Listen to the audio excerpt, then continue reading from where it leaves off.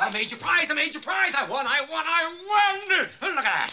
Look at a Western Union telegram. Tonight is coming tonight. Hot damn the night. What does this mean here? But it means it's coming tonight.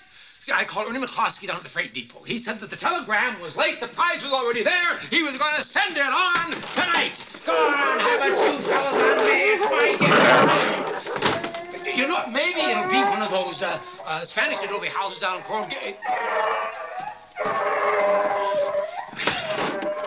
Serves you right, you smelly buggers. Or it could be a bowling alley.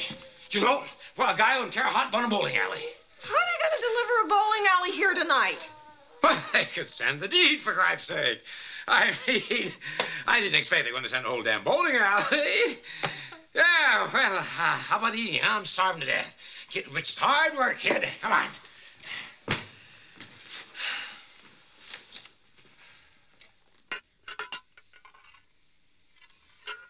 Every family has a kid who won't eat. My kid brother had not eaten voluntarily in over 3 years. Oh, Randy, don't play with your food. Eat it. Gee. Starving people would be happy to have that. Can I have some more red cabbage?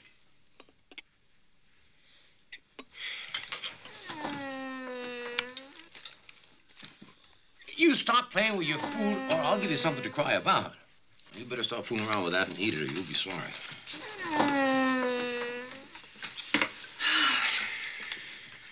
Oh, can I please have some more?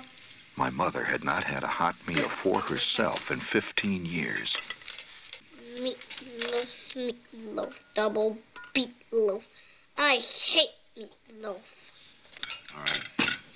All right, I'll get that kid to eat. Where's my screwdriver and my plumber's helper? I'll open up his mouth and I'll shove it in. Randy, My mother was more subtle. how do the little piggies go? That's right. Oink, oink. Now, show me how the piggies eat. This is your trough. Show me how the piggies eat. Be a good boy. Show Mommy how the piggies eat.